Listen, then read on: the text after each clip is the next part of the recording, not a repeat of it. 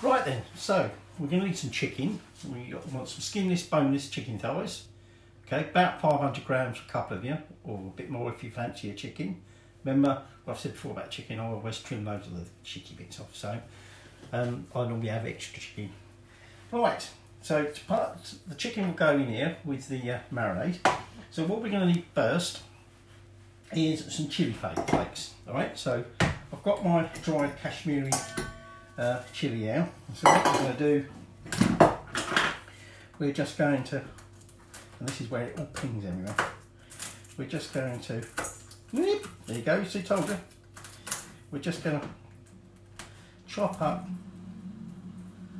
should have got my big chopper for this, thought it was a bit overkill to be honest. So what I'm going to do is I'm just going to get this all over the floor, all up. Get another tray, okay. So what I'm going to do is I'm just going to basically chop this up.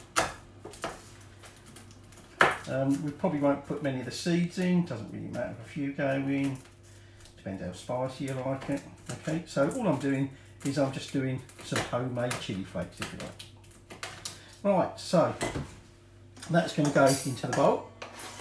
Few seeds gone in there, and then that's that done.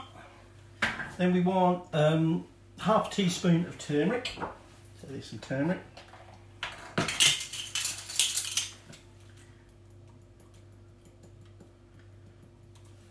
Okay.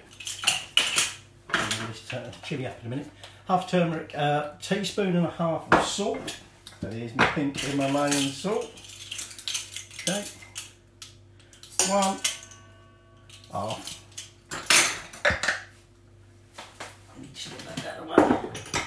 Right, now, ginger. So, usual thing with the ginger, it's in the freezer. Alright, you'll have to pause, I'll have to pause because since I put it in a new freezer, I can't remember where I put it.